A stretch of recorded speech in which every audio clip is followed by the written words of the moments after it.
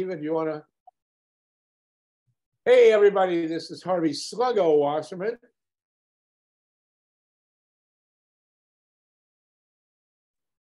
Hey, everybody, it's Harvey Sluggo Wasserman back with the 119th Green Grassroots Emergency Election Protection Zoom call. This is the day before the runoff in Georgia. Some of you will be hearing this on Thursday after the runoff in Georgia, and you'll know what happened. You have the benefit of hindsight. We do not have the benefit of foresight here. We're going to have a 2-hour program. The first hour will be broadcast at Progressive Radio Network, prn.live at 5 o'clock on Thursday.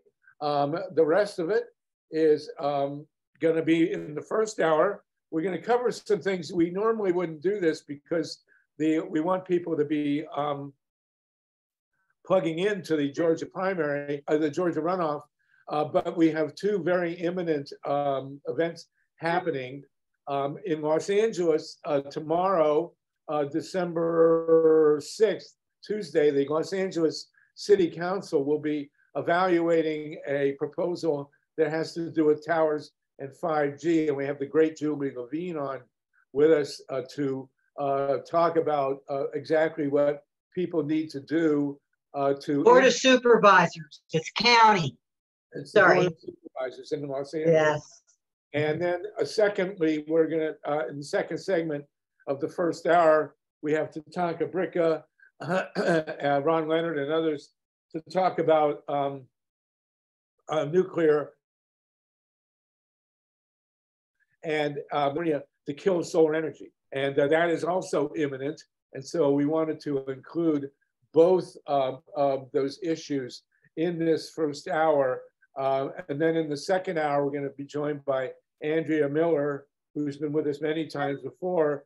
And she's going to instruct people on how you can call in to Georgia today and tomorrow to encourage getting out the vote in the tomorrow's runoff in Georgia.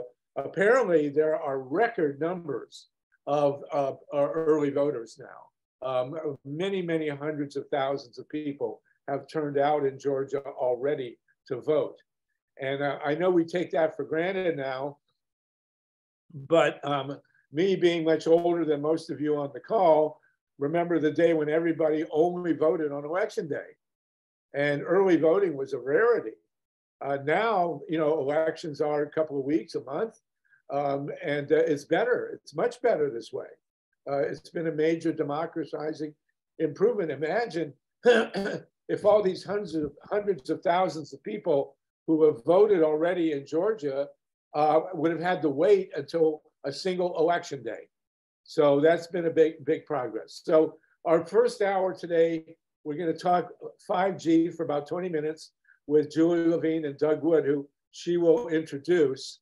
And then the second segment, we are joined by the great Carl Grossman, my good buddy from the anti-nuclear movement from the previous century. And we both date back to the 70s with this issue, for God's sakes. And we will discuss solar and nuclear in California. And then we'll fill the rest of the hour with great stuff. That will be broadcast on PRN. And then the second hour, we're going to talk about Georgia, and people should be prepared to start calling in to get out the vote. We are nonpartisan, as we say. We really want people to just come out and vote. I will say that Karen Bass, who's on my T-shirt, will be, because of getting out the vote, will become the first female and the second African-American mayor of Los Angeles, which has about 10 million people. So being the governor of Ohio. So, okay, let's rock and roll here. We have 41 people with us. Julie Levine, you are in the Sequoia National Forest or thereabouts because you have fled Los Angeles due to 5G and electromagnetic technologies. Can you explain to us, please, with Doug Wood, who you will introduce, what is happening in Los Angeles tomorrow that requires public input and what the keys are here on the EMT issue? Right.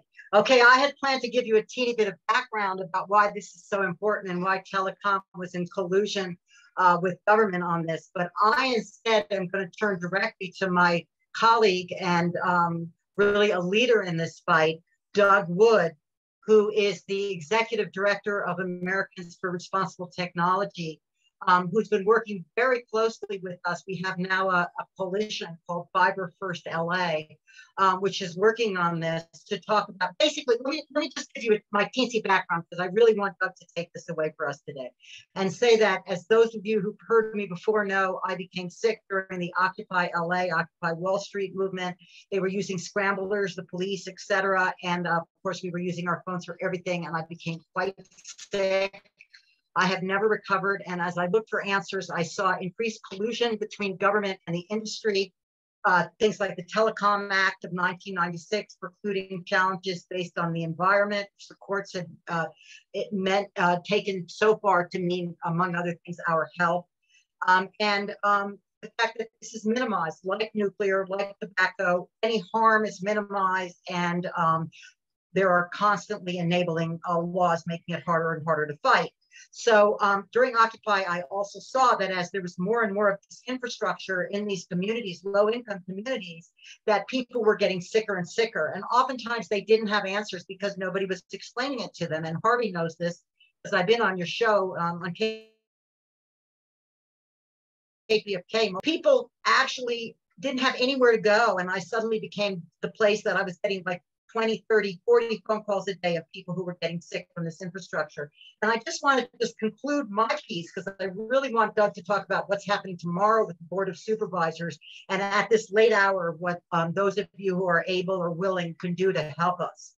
But I just want to say that, that they then put, after probably 4 years of asking under the Freedom of Information laws, without my knowledge or consent, they put small cell towers all around my home. They encircled my home with them.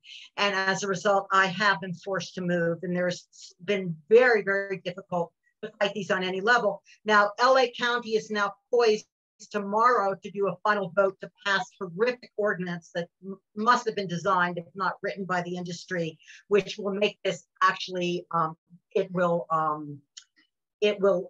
kind of create what is already happening de facto, because we're getting calls every single day. Oh my God, they're putting cell towers in front of my home. What can I do to stop this? And I'm going to turn over to Doug Wood and tell you what at this laid out and why this national group of lawyers and experts and CEOs like Doug have chosen to join this fight here in LA County, because it's very significant for the country as a whole. So without further ado, Doug, it is a pleasure to introduce you. Doug Wood, it's good to have you. Please give us your credentials. And also, Julie and Doug, if you'll both please put the links of where people can go to find more information and to be in touch with you and your organizations, that would be very important, please. Okay, so Doug Wood, go ahead, please. Great. Well, first of all, thank you. It's a pleasure to be on your show. I'm so delighted that Carl Grossman's going to be on later, my friend. And my Long Island fellow Long Islander. I am in New York, just safely outside New York City, born and raised here. I am the founder and the national director of Americans for Responsible Technology. We're a nonprofit organization advocating for the safe technology for everybody. We're concerned about some changes that are being proposed for the municipal code of Los Angeles County. And before you all go to sleep and start snoring, because I know it's not the sexiest thing to talk about, but your local code is the thing that determines whether or not a 5G antenna can go up right outside your home without your notice or consent. Right now, there is a provision for notice and comment when there's going to be an antenna going up in Los Angeles County. And they want to take that away. The new revised code strips away these rights that have been given, that have been enjoyed by people in Los Angeles for years. This is all in a move to, quote, close the digital divide.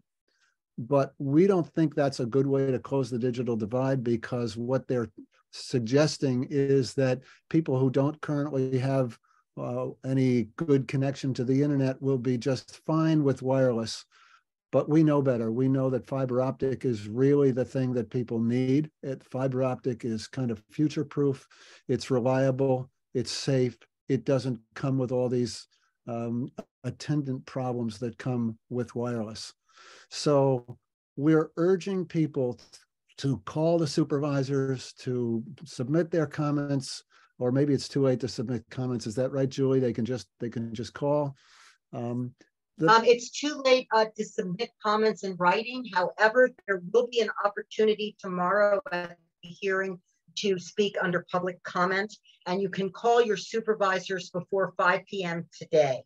Hopefully after you hear Doug finish and with whatever I can add, so you'll feel compelled to do that. One of the misconceptions that's happening, and it's being promoted by unfortunately by the regional planning department in Los Angeles County, is that this is required. That approving these antennas is so difficult and time consuming under the FCC shot clocks that they really have no choice but to do this. Well, you know, other cities around the country are finding ways to deal with this without taking away the public notice and comment. So it's not required by the FCC, but that's what the supervisors are being told. We know that radiation is not particularly safe, RF radiation, which, as you may know, we're still operating under FCC guidelines that were adopted in 1996 based on 1980s science. This was science developed by the people who were developing microwave ovens. And the only thing they knew about microwaves is that it could heat your skin. That is still the national standard we are living with in 2022, is whether or not it can heat your skin. And despite the thousands and thousands of scientific studies that have been done showing that the possibility of RF radiation causing biological harm, we're still living with these outdated guidelines. So the guidelines are not safe. It's really not safe to have an antenna right outside your bedroom window. I feel terrible for parents of young children who are living in apartments with an antenna right outside or right on top of their building. They're literally bathing in radiation all day and all night.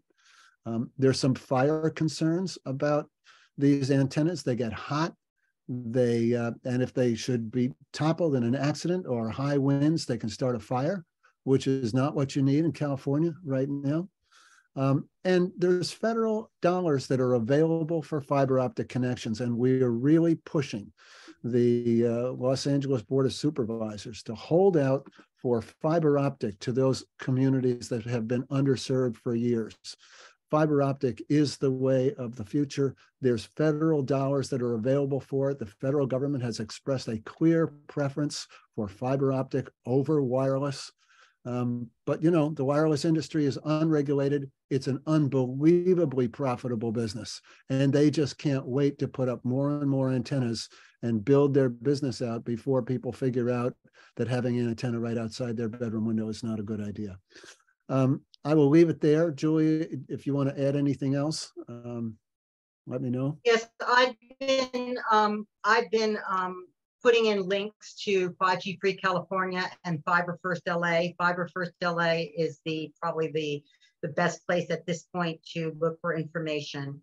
But the bottom line is telecom is really aggressive, very unconcerned about human health or about fires or about safety, and they're pressuring municipalities, there's no question about it, across the country to enact guidelines that are favorable to them but harmful to all of us. We just won an FCC lawsuit, and we have the same attorney poised and ready for a lawsuit in this one, just so you know. We're ready to go, but we're hoping to avoid it in this final hour by reaching some kind of negotiation. We have the Sierra Club weighing in, other groups weighing in, and we're hoping that you will weigh in too. Scott McCullough, who, yeah, go ahead. No, I see people are asking about the scientific studies, and I'll put in the chat the website americansforresponsible.tech.org, and there you'll find under a science tab literally hundreds and hundreds of studies. You're welcome, and there's many more than that. But so we just won an FCC lawsuit where Yeah, we presented reputable. over 200 of these studies. And we won the lawsuit based on the fact that clearly the FCC had ignored clear evidence of harm, particularly to children, and not factored it into their guidelines, and had not reevaluated their guidelines since they began to take on this responsibility over 20 years ago. So we definitely have science to back this up. The harm, in fact, the US government has known it since the 40s, like with military studies and all kinds of things. But there is a very clear cover-up, just like with the nuclear industry, just like with the tobacco industry. And it's made easier by the fact that so many of us, of course, are addicted to our devices. And of course, we all want progress and we all want technology, but we're pushing for safe technology, and very, very glad to have Doug and others working with us. Okay. So do you have questions? Anybody like have a question? Yes, I know you have full agenda, so. Mary Butler, Justin, Jeffrey, go ahead. Mary, we'll cut this off in about 5 minutes, but let's have questions now. Very quickly, Mary. No? Yeah, I'm here. All right, go ahead. Quickly, Mary, please. Quickly, has anybody realized that 90% of the distributors for these towers is a very suspicious China company that's making them look like pine trees, like out of nowhere? Driving down the road, it's like, I've never seen that pine tree before. And then you walk up and you realize this is a camouflaged tower in a parking lot that there was no trees before. Right. And they're using microplastics in the development of these. So, and Carl knows about this because he's been working closely with Kate Keel and others on the global weaponization of space and whatnot. But in this infrastructure, they're using microplastics. They're using all kinds of things that are not only finite minerals that are being causing exploitation of workers and everything else, slavery, but also are clearly polluting our environments, not to mention the electromagnetics. Ridiculous. It's unbelievable. By the way, the origins of this are with Clinton Gore. In 1996, the Telecommunications Act, which gave birth to Fox News and Rush Limbaugh and all that other fascist stuff, there was a clause in the 1996 Telecommunications Act that prohibited local communities from banning cell towers. I mean, it's outrageous, beyond outrageous. It said basically, if you're a town or a county and you don't want cell towers in your town and county, you're prohibited by federal law from stopping them. It's outrageous. And that was Clinton Gore who did that. Justin, Jeffrey, and Wendy, go ahead. Justin, blank. Yes, thank you.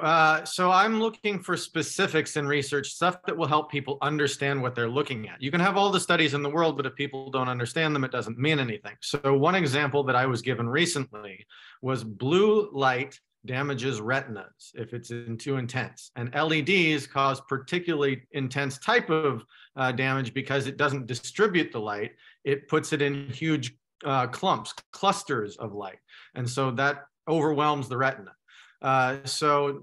These sorts of specific examples matter a whole lot, and I'm hoping that we can get some clear and concise messaging around specific biological damage. Thanks. Yes, so Justin, we do have that messaging available, and if you go into those science studies, you'll see they're somewhat broken down. I just sent you my email address, and I can send you studies on that. And LEDs are similar in that there's that wireless component. And for people who are electrosensitive, they are very bothered by the LED lights. And by the way, Justin, I just want to mention, we also have a radio show on WBAI Pacific in New York, and we had a great interview with Dr. Joshua Rosenthal, who goes through the whole blue light thing. If you want to check it out, I put it in the chat. It's greenstreetnews.org. Thank you. And I want to mention in January 23rd, I believe it is Monday, January 23rd, I'll check the date, we are going to have a summit on this call, on this Zoom, for the first joint gathering between the opponents of nuclear power and the opponents of these technologies that we're talking about here. Because if you look at the history of the health research, they're completely parallel Yes. to what's gone on with low-level radiation from nuclear power and electromagnetic radiation from these cell technologies. So that will be January 23rd. Monday, we will have the first summit where we will join people like Carl Grossman with people like Doug Wood to really collate the information on both forms of radiation. Okay, go ahead, Jeffrey, then Wendy. Jeffrey, one question, please, quickly. Can you hear me?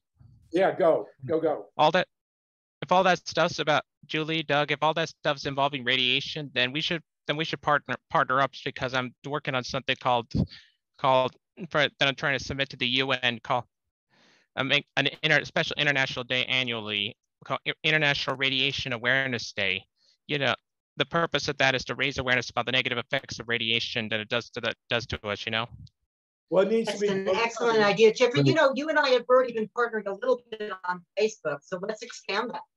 Yes. Okay. Very good. Thank you, Wendy Lederman. Thank you. Just a quick statement and a question.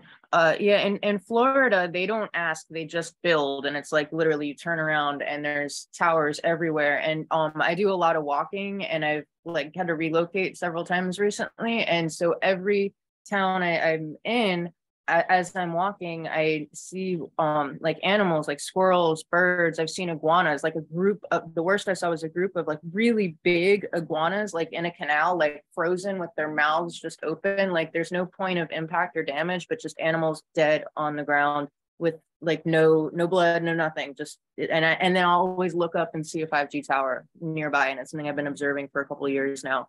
And I just wanted to mention if you could expand if there's a connection with the whole Starlink thing and Elon Musk and the whole broadband of like covering the earth in radiation, which again, like microwave radiation, it heats up the water molecules in your body. And just if anybody knows just how basic microwave radiation works, it can't be good for humans. Thanks so much for Wendy, you need to convince my sister in Miami-Dade that Miami-Dade mayor. It would be a great topic for another show. I think it would take a long time. The very short story is the FCC with no health experience and no authority is giving permission for these satellites to go up in space, and they admit they have no authority, but they're doing it anyway.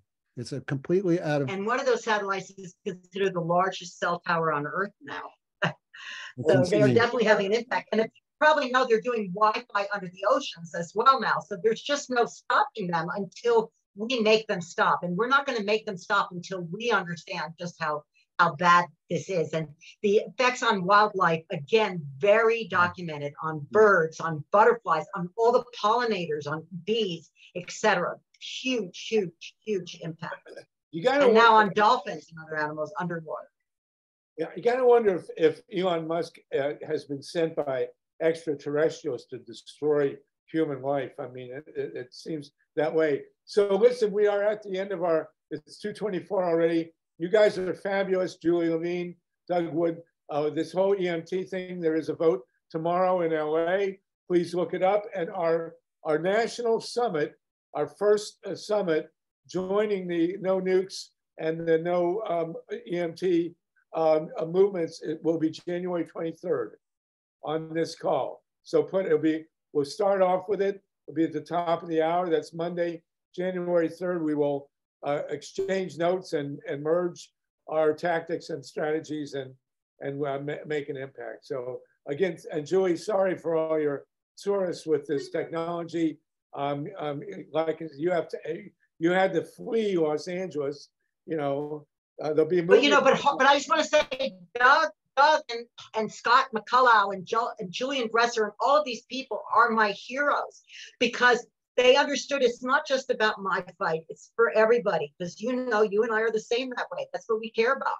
And because of them, we have a shot in LA County of setting a precedent that will have ramifications across the country. Okay, so put it in the chat, please. That's tomorrow. There's a lot going on tomorrow in Georgia as well, which we'll talk about in the second hour. But Doug and Julie, thank you so much for being with us. We're going to move on now. Just put all that stuff in the chat, please, and put January 23rd on your calendar. We're going to move on now to the nuclear issue and the solar issue in California, where action is also imminent. And one of the things that I wanted to talk about, and Carl Grossman is one of the giants in this field, is the effect of a statewide bailout for nuclear plants, which includes forcing people to pay for nuclear plants in utility districts where they don't even get any electricity. I mean, it's outrageous. In California, in order to underwrite this ridiculous bailout for Diablo Canyon, the state wants to force people in San Diego and in Eureka up north and other places where none of the electricity even comes.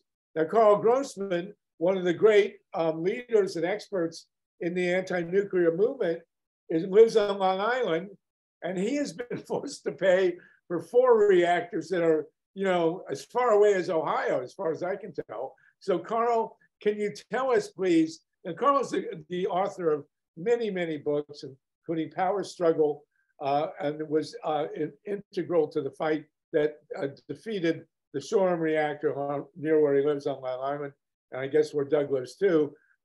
Carl, can you tell us what has happened in New York with this insane bailout that they're trying to duplicate here in California? Yeah, well, it happened, and it happened in 2017. 4 aged nuclear power plants upstate, Fitzpatrick and 9 Mile Point 1, 9 Mile Point 2, and Gina. The good news, though it was kind of weird news, was that Andrew Cuomo, who was the governor at the time, went along, and there was a huge push for decades, of course, to shut down the Indian Point plants.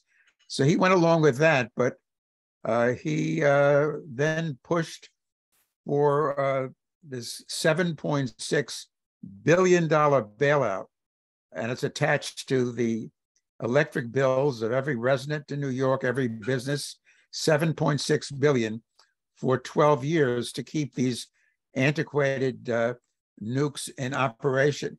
And the justification, which is, well, what is used these days on the federal level too, is the false claim that nuclear power is carbon-free, disregarding the nuclear fuel cycle, mining, milling, enrichment, and so forth, and the emissions of radioactive carbon, carbon-14 actually, from nuclear power plants.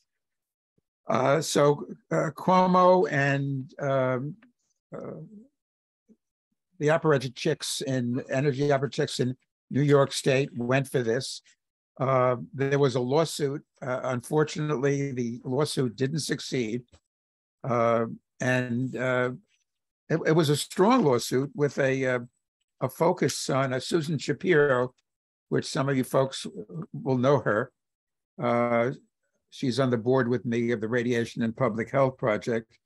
I'm just quoting from a story I wrote. The $7.6 billion handout, says Susan, is based on the ludicrous claim that nuclear power is somehow good for the environment while ignoring the continuous radiation pollution and the continuous thermal emissions, as well as the release of greenhouse gases.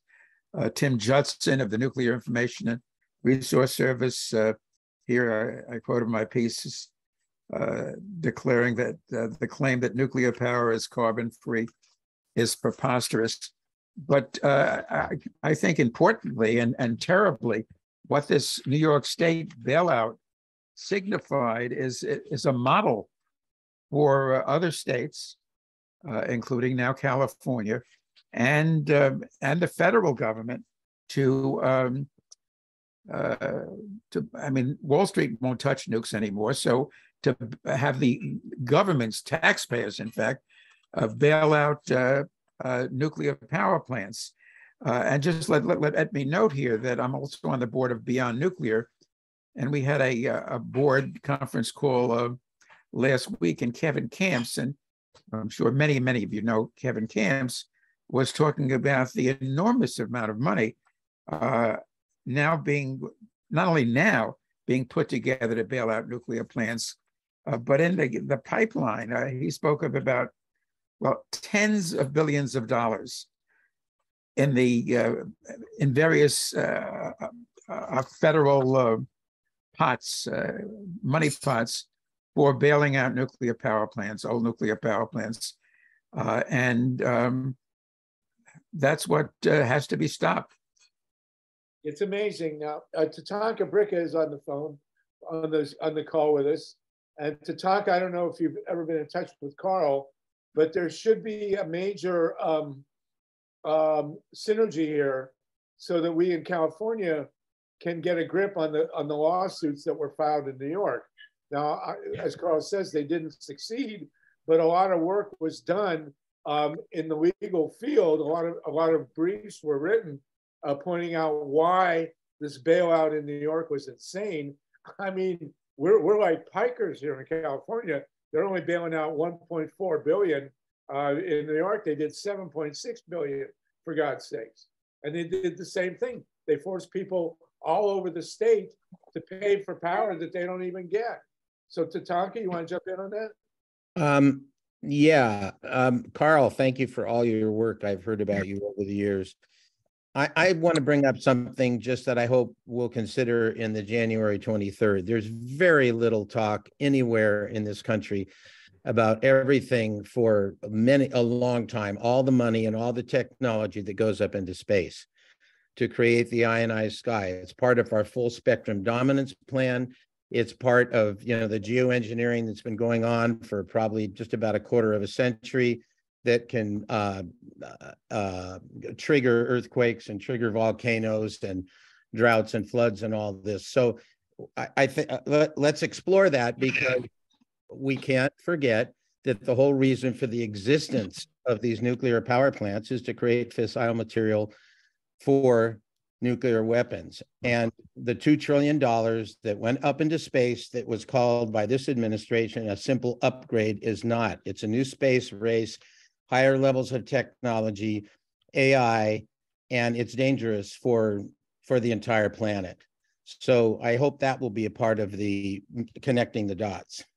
Well, Carl and Tatanka works with Danny Sheehan as well.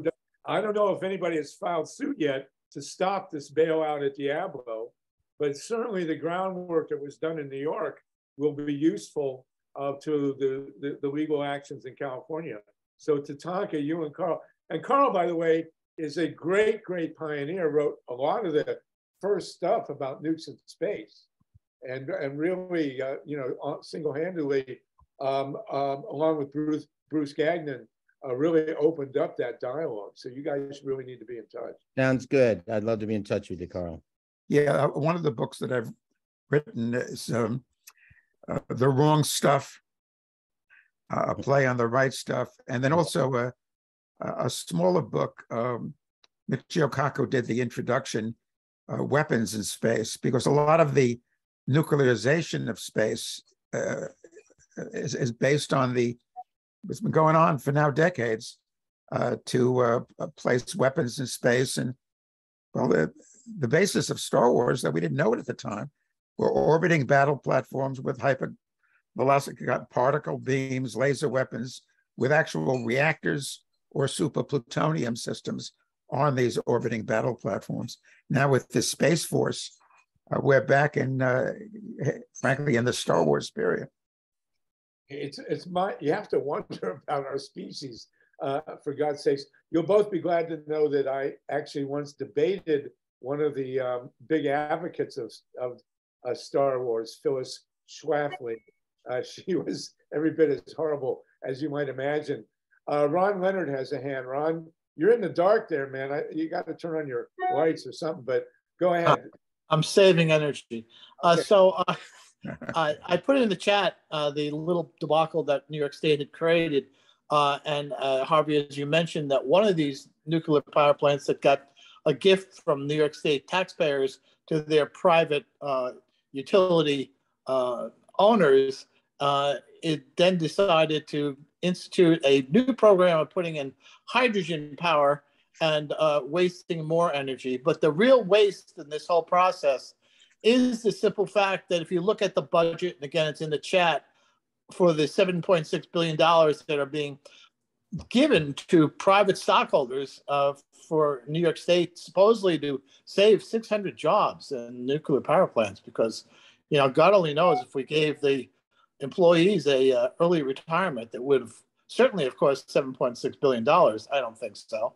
The real tragedy in this is that there's more money in the state really spent on renewable energy in the New York State renewable energy NYSERDA budget. And the person that actually did the lawsuit that you were talking about is my friend Manu Jo Green, the environmental director of the Clearwater. Anybody who knows Pete Seeger and the Clearwater should know about that boat. And she's also a Ulster County legislator and was very active in the closure of Indian Point, the infamous nuclear power plant put in originally by Con Ed on the Hudson River. A terrible tragedy. Yeah, Con Ed is about right. We're joined by Andrea Miller. Andrea, we are going to take up the the runoff in Georgia in the second hour because this is radio broadcast, and what you're going to tell us will be obsolete by Thursday. So we will have you on starting at 6 o'clock Eastern time to instruct folks on how to make calls, if that's okay with you. If you can join us at 6, that would be wonderful. Don't you have Gabe joining you at 6? I think so, yes.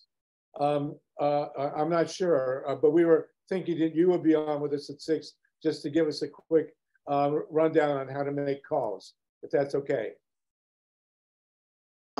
Yeah, I'll be back at 6. That's not what I do, but I'll be back at 6. I know Gabe is planning on being here as well. Okay, well, whatever fits your schedule. We want to run a quick briefing and then let people go so they can make actual calls. Yep, I'll do the briefing. It'll be like 5 minutes, and then we'll turn it over to Gabe. Okay, we'll also let you conduct the fundraiser to buy Herschel Walker a helmet. Okay, so we'll do that at 6. Thank you, Andrea. Good to see you. Then, bye-bye. Honored by your presence. So we have a couple more minutes, and then we're going to go to Florida. Carl Grossman, you have also written a very important piece that people need to know about the nuclear I can't even say this. The Nuclear Regulatory Commission now wants to license small reactors that don't have operators or security forces on site. I mean, it's so sick. Can you tell us about this article and put the link in the chat, please? Yeah, well, it was published the last 2 weeks, like all over the place. Counterpunch, Nation of Change, Common Dreams, on and on. In fact, in my 40 plus years of writing about terrestrial nuclear power, I've never seen such a pickup in the alternative media, not of course the mainstream media, but in the alternative media. And the deal is that the nuclear industry is pushing these advanced, new and improved nuclear power plants. They're not new, they're certainly not improved, and claiming that somehow they're safe. So, well, here's the piece I did in Nation of Change, which talks about the plans here. In fact, Ed Lyman did a presentation, and this is where I picked up a lot of important information in the Night with the Experts program, which the Nuclear Energy Information Service out of Chicago does monthly. And in his PowerPoints, he listed nuclear safety issues to, it's called Part 53 of NRC guidance and so on, allowing nuclear power plants to have small containment or no physical containment at all, no off-site emergency planning requirements. Again, these would be the changes in the NRC rules. Fewer, even zero operators. Advanced nuclear power plants would operate autonomously, letting the plants have fewer NRC inspections weaker enforcement, zero armed security personnel to try to protect. The NRC's review standard should be lenient, letting the plants have fewer inspections, weaker enforcement, fewer. So this is a whole package. And already what the NRC has done, and there's been really no coverage of this. This is back in July, changed the siting requirements. Okay, the NRC has focused on low density areas for nuclear power plants. But under these, well, again, this has been only one dissent at the NRC to this. These new advanced reactors would be allowed right next to a city, and in cities with a population of up to 25,000. The lone dissent was Jeff Barron, an NRC commissioner. And I'm just quoting, and this is my piece. He said, under the new policy, a reactor can be sited within a town of 25,000 people and right next to a large city. Talking about reactor designs, no operating experience, and so forth and so on. So this is what is happening, and it really there's a lot of action that needs to be taken. If there's been such a pickup, and also I see Dennis Bernstein is on this call. Dennis did an interview with me a week ago on this. With this very substantial pickup, I think people, and certainly alternative media, feel that, hey, this is dumb. That on the basis of faith, as Lyman said, people should accept that these nuclear plants would be inherently safe and allow regulations to go by the wind. So here's what they should do. They should take these small nuclear plants, put them in the middle of cities, and surround them with 5G towers. And then we can have mortuaries, like right next. There will be a triple complex there. You have small nuclear plants, you have 5G towers, and you have funeral homes. And so it'll all be, and then the nuclear plants can fire the crematoria right there. I mean, you know, it's a perfect setup. Just let me say, Harvey, that my two major focuses right now, at least next couple of weeks and the past weeks, has to do with this well, as Lyman called it, for his talk, guinea pig nation, how the Nuclear Regulatory Commission is reducing government regulation. So, well, I just did an interview on my TV show, Enviro Close-Up, which people could just go to envirovideo.com, and you can see the many shows I've done, including bunches of them. The hoax that nuclear power is green, the hoax that nuclear power is carbon-free. And I just interviewed Gordon Edwards on the small modular reactors, which is SMRs, which is a major focus of this push. And so right now, my two main nuclear concerns, one, to deal with this deregulation, frankly, moving ahead on a very broad scale. And secondly, to counter the baloney that, because a lot of all this is predicated on climate change, that nuclear power is necessary to deal with climate change. And then the parallel baloney that nuclear power plants, and you see this in mainstream media all the time, don't emit greenhouse gases, are carbon-free, and so forth. So these two issues, I think, are very, very integral to the challenge to nuclear power at this point. Absolutely. Obviously, the way to solve global warming is to fire up 400 fires with nuclear radiation at 571 degrees Fahrenheit. That's the brilliant solution to global warming. We got 4 questions. We do want to have a brief report from Carolina Ampudia on Florida. I also want to point out, by the way, tomorrow in the Ohio legislature, which is where they shoot Night of the Living Dead, the Ohio legislature is going to vote massive amounts of money for advanced nuclear power research in Ohio. And this is a legislature with a single sentence in the Ohio Code called a setback clause. I won't go into detail, we'll do it another time. The setback clause in Ohio is preventing $4 billion worth of ready-to-go investment in wind power in Northern Ohio. And it was put in 2016. It has prevented Ohio from going to wind power. And now, at no cost whatsoever to the ratepayer, they could get rid of this, and there would be $4 billion development immediately in wind power in Northern Ohio. And tomorrow, the Ohio legislature is going to vote to fund advanced nuclear power research while continuing to kill wind power in Northern Ohio. It's staggeringly stupid. And what can I tell you?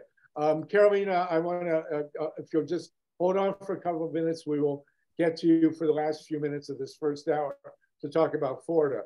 Very quickly, Ron, Justin, Tatanka, and Dennis. Three little letters, IRA. No, we're not talking the Irish Republican Army. We're talking the Infrastructure Recovery Act. The Infrastructure Recovery Act has billions of dollars to fund 90 gigawatts of these nuclear power plants. And where are they going to put them? Well, they're going to put them at the closed coal power plants. That's the plan. This is actually funded. This is for real. They want to do this. They have a plan to do this. The first plant they propose to do this is Bill Gates' plant, where he mostly took over a town to fund this thing and get this constructed. But this is a serious funded go forward issue to fund the most expensive, dangerous power on the earth. Right, and they want to build this thing in Wyoming, which has virtually limitless wind power. I mean, for a fraction of the cost, they could power the entire state of Wyoming and most of the West with wind power in Wyoming alone. And this is what they're doing. Justin, Tatanka, and Dennis. So the follow-on to what Ron was saying is twofold. One, there are also public entities can take advantage of subsidies for renewables now. They don't have a tax liability, but they can sell the credits to people who do. So any municipal utility can start building their own renewables grid, distributed grid if they want to. So that's the good news.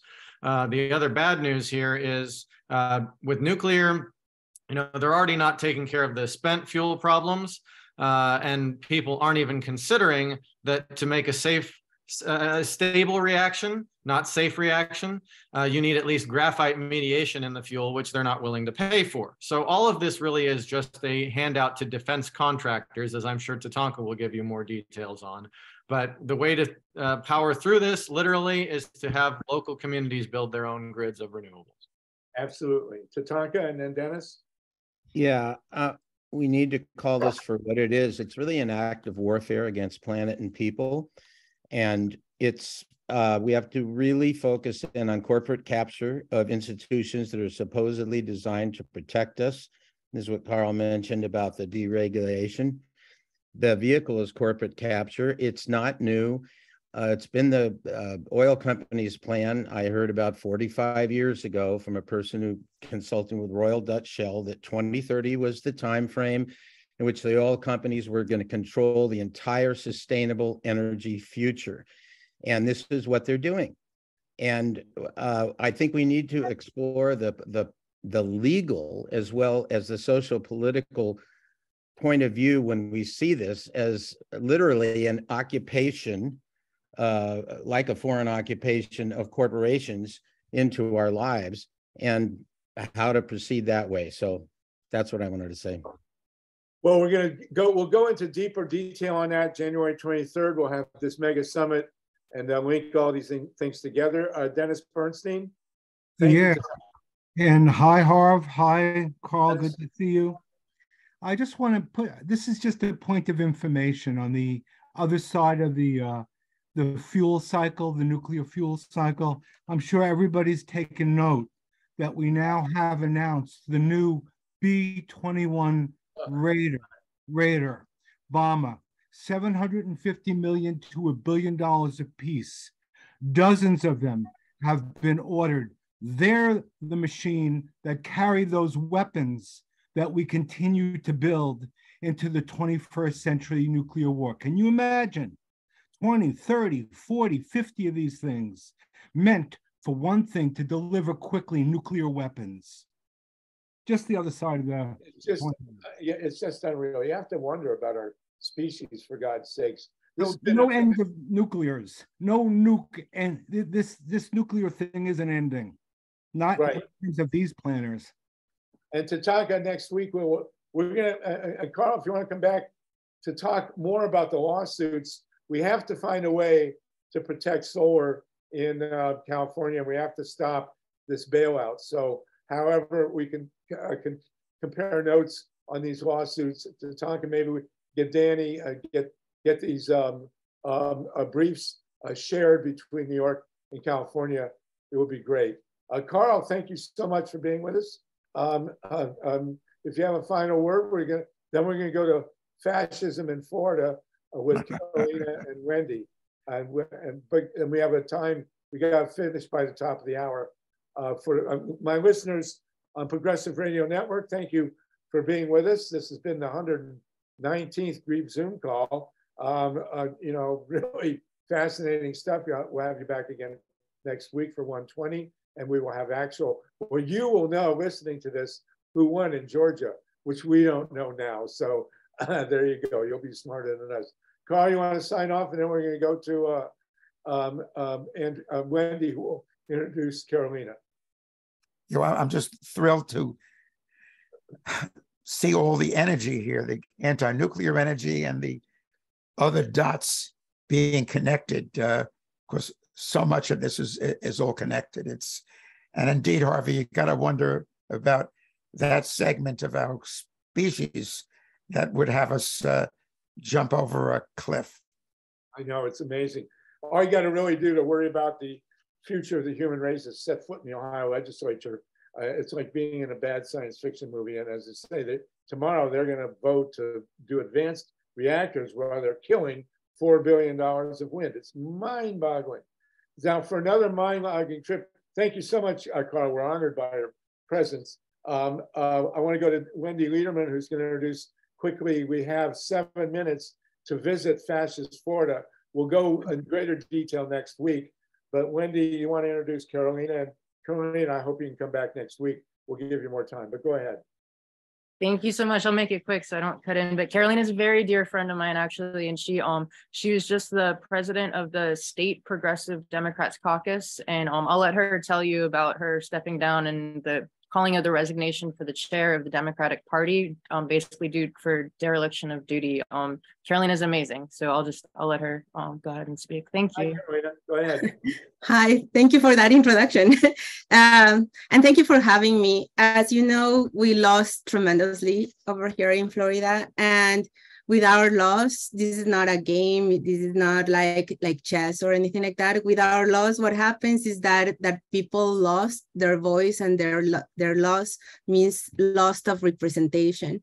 Because Republicans, as you know, with their ideas, they are not going to represent or fight any of the needs of the people.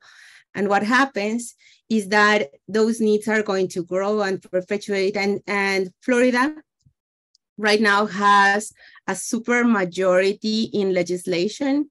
And that would be okay if we had lost fairly, but it seems like our state party has actually been working against us, because we didn't have 50 races. We didn't even have candidates to contest them. So how can we feel okay? And that's the tremendous anger that a lot of us are feeling. Those of us that got involved in politics, not because we're politicians, we're very far from that, but because we care about the people, right? And what we feel is that the chair of the party has been lost, missing completely. You can go 4 months even without having any response from him.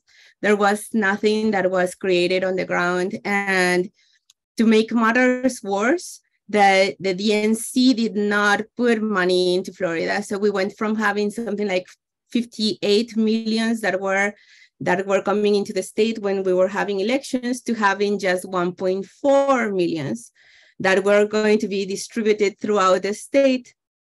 So that pair that with a governor that it's crazy and that promotes fascism, and there's actually no consequences to things over here. Just yesterday, there was a demonstration of white supremacists outside of a drag show. There's been demonstrations of white supremacists and self-declared Nazis right here where we live in Fort Lauderdale.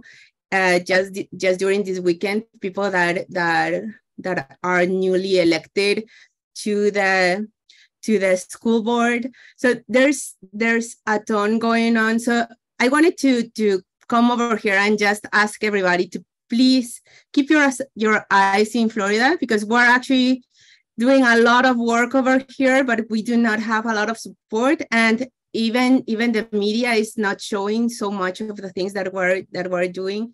So please help us circulate things. And when you're speaking to people, because trust me, this is not just affecting Florida, this affects everyone. As you know, we're a limb of the whole nation, right?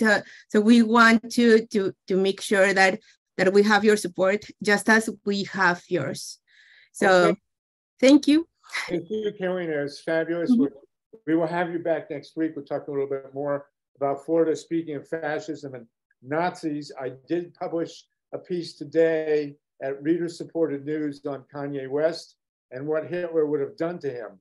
His lovely love affair, Kanye West, with Adolf Hitler seems to overlook what the Nazis did to Black people as well as Jews. So you may want to take a look at that. The link will be posted in the chat. Steve, we're down to the last minute. Thank you, everybody. This is an incredible call. 52 people on the call. It will be rebroadcast to Progressive Radio Network, prn.live. Thank you, Mike Hirsch and Steve Caruso for engineering, Wendy Lederman for co-hosting. We are going to sign off now. The next hour, we are going to go immediately now to Georgia, to the great Andrea Miller and Gabriel, and we'll talk directly about making phone calls into Georgia to help get out the vote for tomorrow's